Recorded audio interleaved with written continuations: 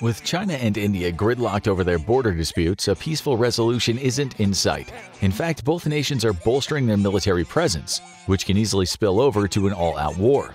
If these nuclear superpowers clash, the military strength of both nations will decide the extent of the conflict. So which nation has a stronger army, China or India? We'll compare the two countries side by side, starting with India.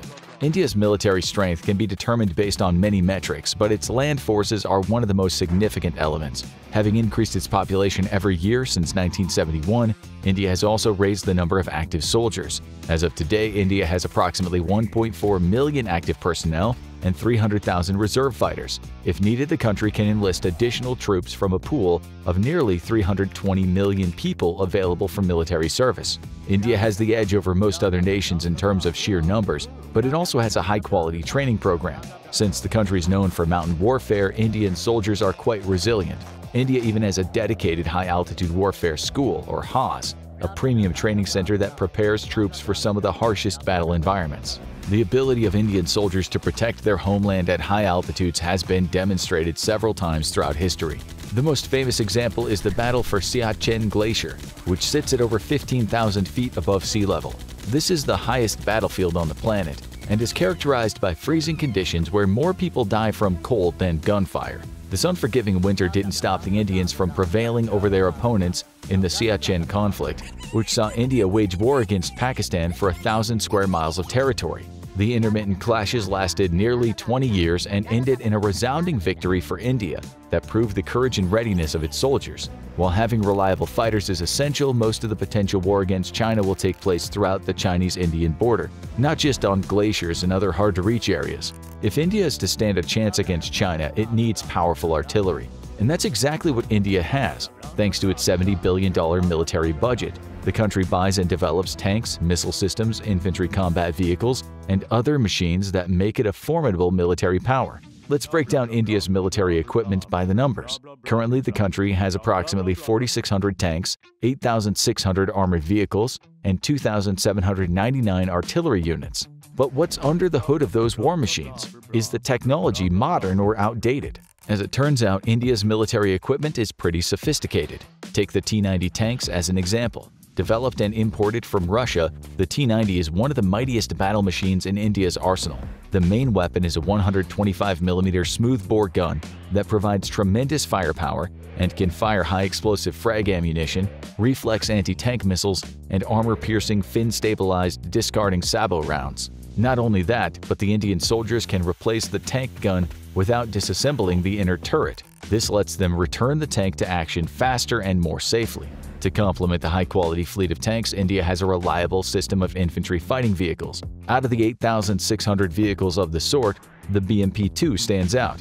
With a design similar to its predecessor, the BMP-2 is a serviceable and agile vehicle with a robust engine that's perfect for most missions. It also has reinforced armor, especially in the front, which is typically the most vulnerable point of this type of vehicle. The BMP-2 and most other Indian infantry combat vehicles have exceptional armaments. Fitted with a two-man turret, it can take on groups of opponents with relative ease. The vehicle comes with a dual-fed 30mm cannon and a 73mm low-velocity gun.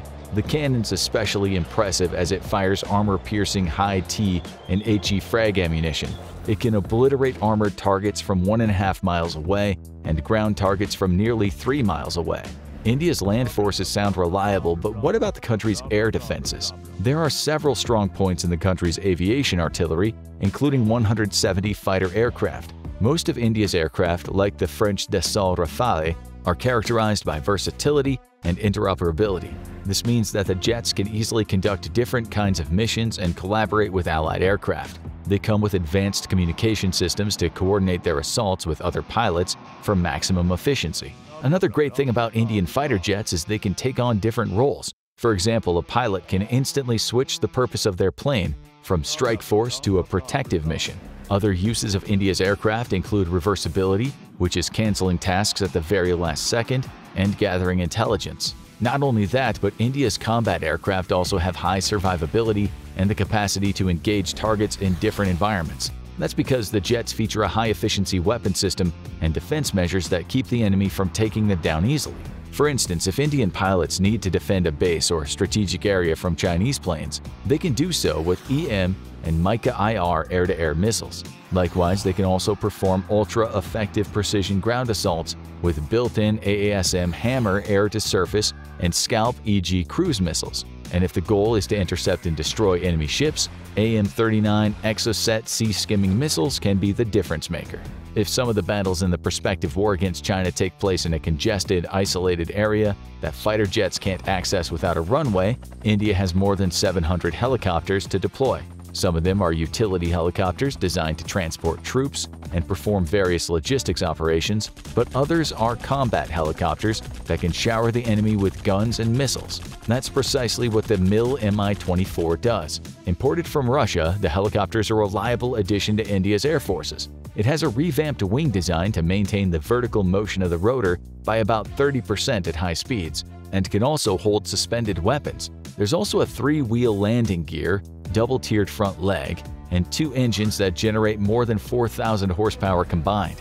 As such, the Mi-24 can reach and land in distant areas rapidly and safely. In terms of weaponry, the Mi-24 and many other helicopters in the Indian fleet have revolving turrets with rotating 12.7mm machine guns that can hold well over 1,400 rounds. These are perfect for taking down groups of enemy soldiers in quick succession. India's helicopters also often have 4 blocks that can hold S-5 missiles, 4 bombs, and many napalm containers. They can even store air-to-ground rockets and anti-tank guided missiles for extra firepower. All of this translates to a powerful air force, which would definitely carry a heavy burden in a potential war against China. Another branch that would provide a formidable attack would be India's naval forces. The ongoing economic development and greater military spending have contributed to a well-balanced navy that's strong on all fronts. India has over 250 naval units, 11 of which are destroyers. This class plays a pivotal role in guarding India's coasts and protecting them from enemy ships. There are many high-end destroyers in India's armada, including the INS Visakhapatnam. It's the latest addition to its fleet and represents the pinnacle of the nation's shipbuilding. In fact, it's one of the most advanced warships not just in India but anywhere in the world. With a length of 538 feet and weighing in at 7,400 tons, it reigns supreme in the Indian Ocean.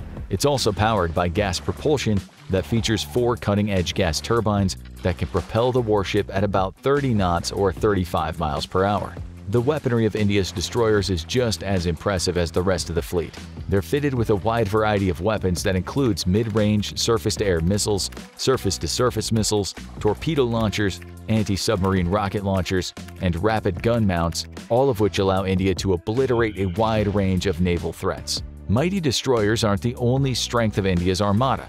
The nation can also deploy more than 10 frigates, 20 corvettes, and 15 submarines to improve its fighting chances. But the undisputed ruler of India's fleet is the INS Vikramaditya, a Kiev-class aircraft carrier that struck fear into the hearts of enemies since 2013 when it entered service. Whether India engages its opponents or has to defend itself, this aircraft carrier can be an ace up its sleeve. It has powerful offensive capabilities such as surface-to-air missiles and a variety of high-caliber machine guns. What's also admirable about the vessel is it can carry up to 36 planes, including 26 Mikoyan multi-role fighters and 10 Kamov helicopters.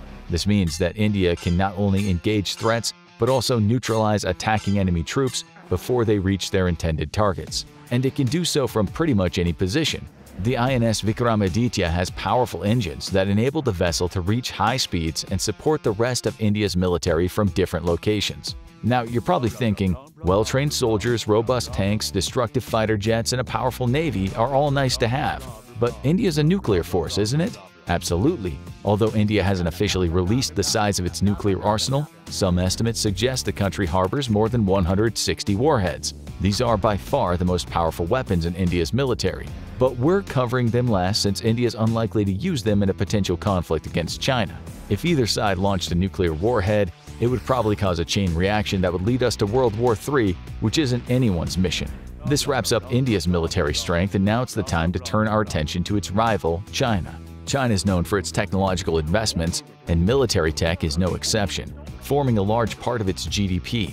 More specifically, the nation allocated nearly 2% of its GDP to the military to provide a budget of almost $300 billion, which is almost 5 times more than India. In today's world, the country with a higher defense budget has a stronger military 99% of the time. That seems to be the case when it comes to today's belligerents. But let's analyze China's forces segment by segment to determine if it's true.